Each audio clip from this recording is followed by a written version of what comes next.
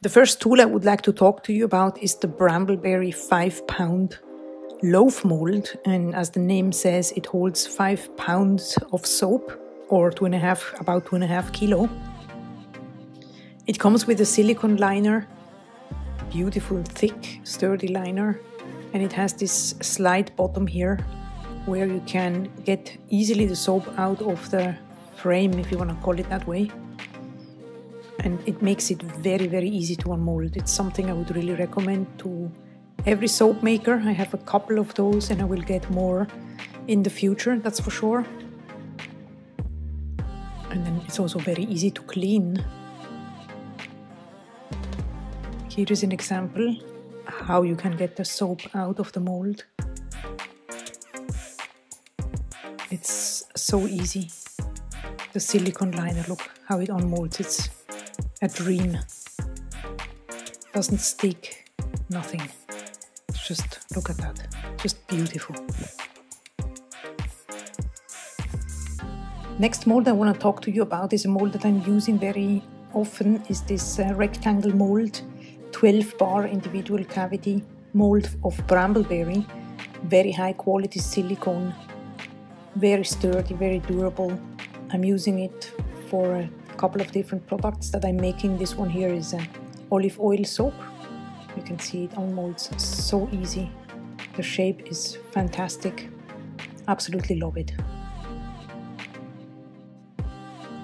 Next and last mold that I want to recommend as one of my favorites is this round 12-bar mold.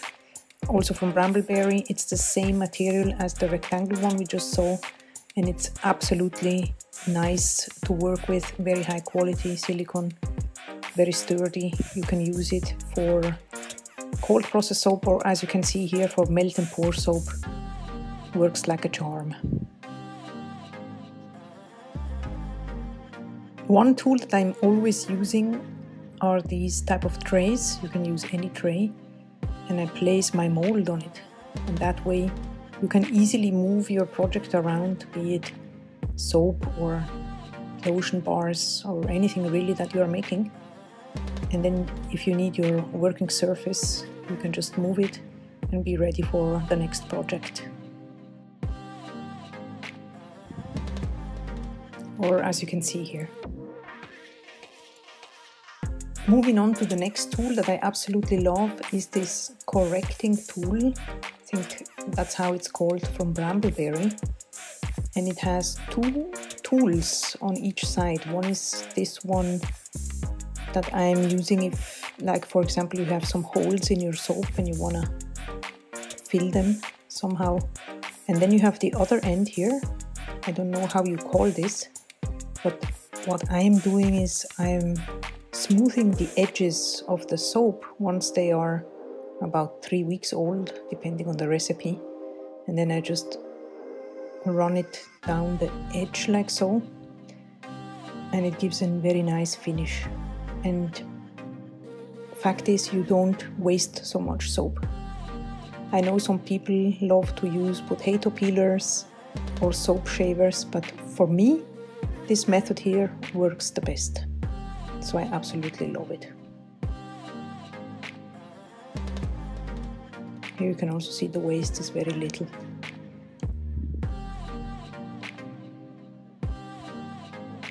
So I would recommend this one as well.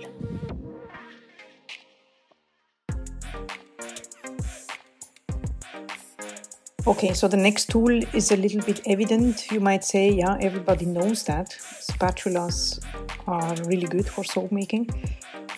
They are really good, and I have a bunch of those, especially the ones that are just in one piece. So you don't have the risk of losing the end of your spatula inside a soap when you're making soap. That could be really tricky. And spatulas are fantastic whenever you want to really scrape out everything out of a pitcher, like as I'm doing here, preparing for a piping.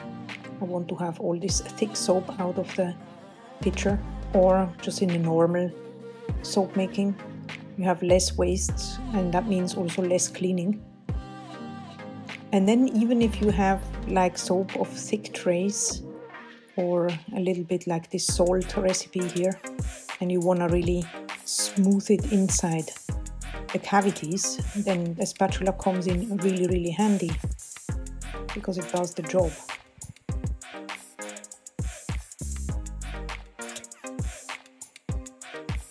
I think this is so satisfying to watch. I'm just gonna keep it for a couple of more seconds here.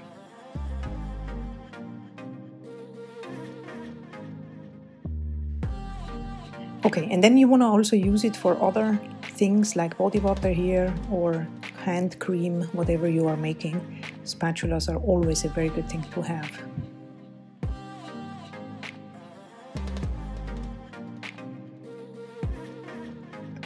And then of course, if you have many spatulas, then you might want to have a look at this tool here. This is a silicone tool, it's a spatula holder. It's actually a kitchen tool. But if you are making soap and especially if you're using different colors for one soap, then you want to have one spatula for each color. And then, you have this problem of where do you put your spatula? You're inside the soap making, and then of course you have maybe a kitchen roll, but then the spatula sticks to the kitchen roll. So this is really a fun and very practical tool. Once you're done with the particular spatula that you need, you just put it there on the spatula holder and you move on to your next spatula. So that's really something nice to have. The next tool that I would like to share is these piping bags here. They come off Amazon and I absolutely love them. It's a plastic disposable bag, but it's not like the usual plastic. This one is really sturdy and it holds about 1 kilo of soap. And even if the soap is thick and you really have to squeeze, it won't break. So that's really good. I mean, of course, there are also these piping bags that you can wash again and so forth. I'm not talking about these ones now. I'm just talking if you are somebody that likes to use the disposable ones, then I would absolutely recommend these ones here. The company is called We Bake and they can be found on Amazon. And here you can see just a little example of how they work. Like there's a lot of soap in there. And for me, they have always worked very nicely.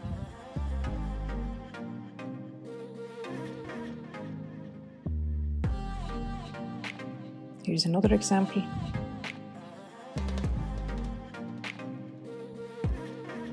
There's an interesting thing because soap is actually heavier than cream that you would use as a baker, and you need really a sturdy bag to keep this weight. Here you can see clearly how full the bag is and how much it holds, and I think it's just very nice also to watch. Talking about nice to watch, here comes this handmade wooden soap loaf cutter that comes with guitar strings that you don't need to tune, and then it has this removable button here so you can easily clean, and then you can choose the width of your soap, how wide you want to have it, and then this gentleman here from Germany, he will make it according to your wishes. And this is a tool that never had any issues with it. You can see here an example how it is in use. It just cuts the soap very clean. You have a smooth finish. Very nice. It even cuts through soaps if you have embeds on top or inside of it. I never had any difficulty with it.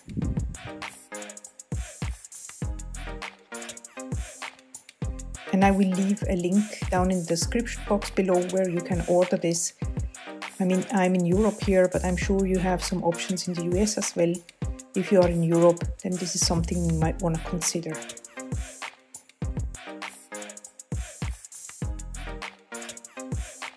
Next tool I would like to talk to you about is this shaver, soap shaver from Brambleberry.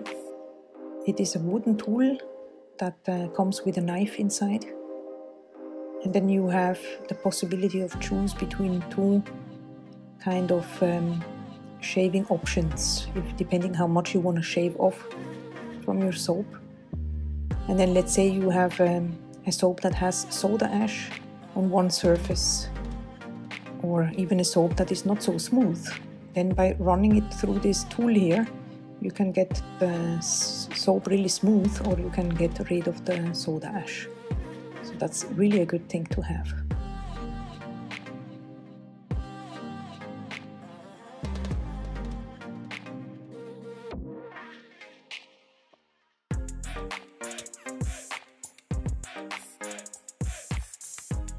Next tool that I would like to recommend to you is this impulse sealer. It comes from Amazon, and it works like this, that you pull down the handle and then it starts heating up inside, and then once the lamp switches off, then you know that it's enough heated up that it sealed your bag that you sandwiched inside of this machine.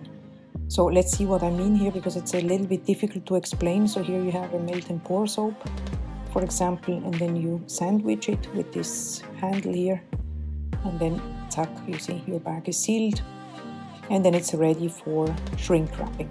Or if you prefer to leave it like that, that's okay too. So here you can see this one is cold process soap. The one before was melt and pour, so it works very fine for both. And of course you can use it for any product that you wanna seal in.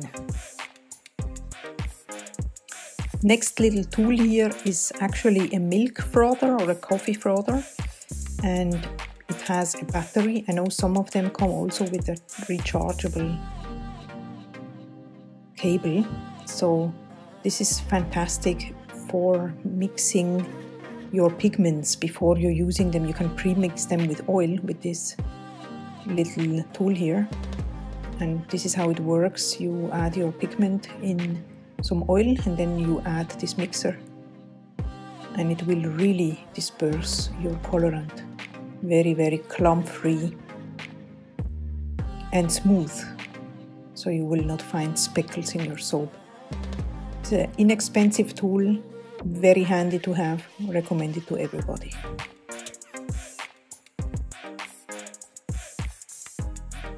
Moving on to another tool that I absolutely love. This is a 12-liter container. If you want to make a larger batch of soap, and it comes with these handles here, so you can move it around easily. And it has a scale here, and then another one on the back for the liters. And it's just absolutely fantastic. I will leave a link down in the description box. Here you can see this is just 2 loaves that I'm making, and it can hold a lot. You can probably make 4 times the batch that I'm making here with this container. It's absolutely sturdy, it's a high quality, you can really feel it.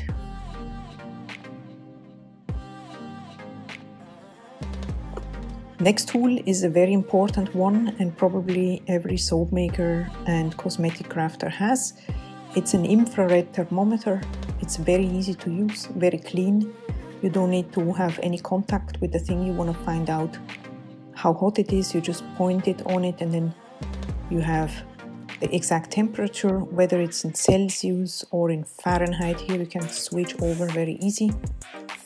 And if you are making wax melts, for example, you need to have the exact temperature when you want to pour. If you do lotions, you need to have exact temperatures. When you're making soap, you want to know that your oils and your lye water are at the same temperature before you combine them. So this is something that you cannot really miss.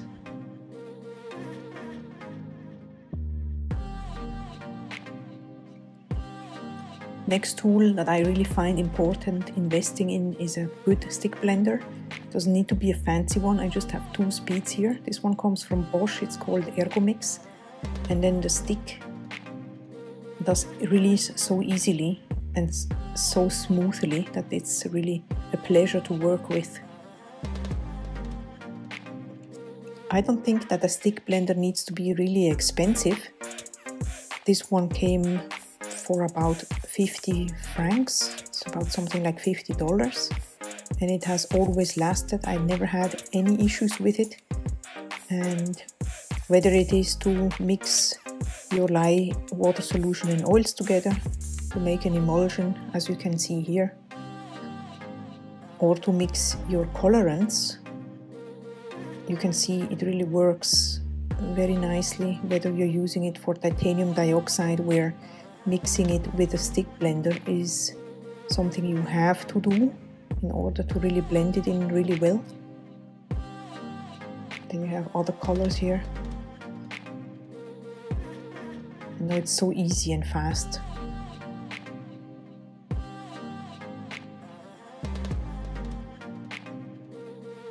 And then for this black one here, it's also pleasing to watch, mainly here. And then also, if you have some additives like bentonite clay that I'm putting in here, also the stick blender really helps dispersing it into your oils. So this is something that I recommend. It's a must-have for every soap maker. Try to find a stick blender that really works well for you and you're happy with. I'm also using it whenever I have a batter that I need for piping. If I want to have it fast, then I just give it a mix with the stick blender so it gets faster to piping consistency.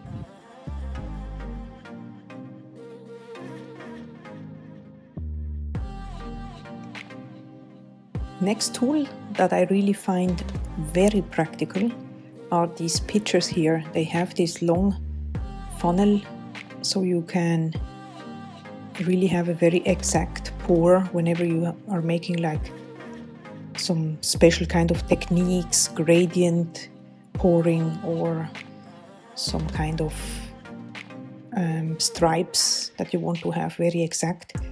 And these are fantastic. The plastic is very smooth, very easy to clean. It also has a little scale.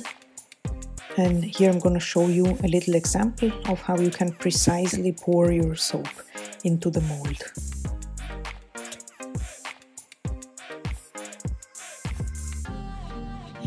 This one is a double boiler. I absolutely love it. I personally do not use a microwave. I've never used one, also not for food, but you of course can. And a double boiler has two walls. That's why it's a double boiler, and then you pour water into it. So the water heats up in between the walls, and then this is a very gentle heating method that is used also for chocolate melting and so forth. And I melt all the oils, the hard oils and the wax in it, and I absolutely love it. I think it's a great tool to have. So my last tool I would like to talk to you about is the dehumidifier. It means it's a tool that is taking out the humidity from the environment, and you will be amazed of how much water it can collect in a small amount of time. You can see here, you remove this drawer, there's the water inside. You can easily pour it out, just like so, and then you put it back in. This one is very silent. I think it's important to find one that is really silent. This one is called Pro Breeze. I got it from Amazon. And as you can see here, I just put it next to my soaps in my soap rack. And if you have soaps like me with glycerin embeds on top and you need to cure it, so you cannot wrap the glycerin into plastic, then it's good to have a dehumidifier, because it will help your glycerin soap that it doesn't sweat. Same thing applies for bath bombs. If you're making bath bombs, you absolutely want to have a dehumidifier. Also for shower tabs, a dry environment is really very important.